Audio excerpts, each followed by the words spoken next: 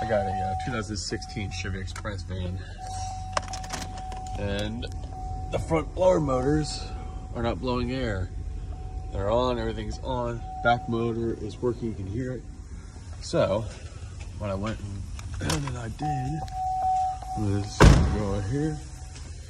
What you want to do first is make sure you didn't pop this little guy right there. I'm pointing with right there, the 40 amp. That's your blower motor for the front. That's a possibility. You're there first. Check that. That's not popped. Then we come over here. And what I ended up doing was make sure that at least the motor itself was working by using a Milwaukee battery.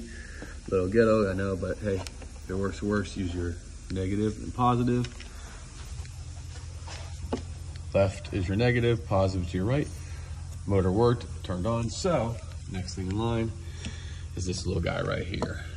Went ahead, check power on this end. I'm getting power, so the only thing left now is to replace this unit because these are notorious for failing. So if you're not getting any air from the front and it's not working for you, even with the fuse is good. The culprit's most likely this guy right here. $30 part. Go ahead and plug it in, 2 bolts, pulls right out, put the new one back down, tighten it down, plug her in, and you should be good to go.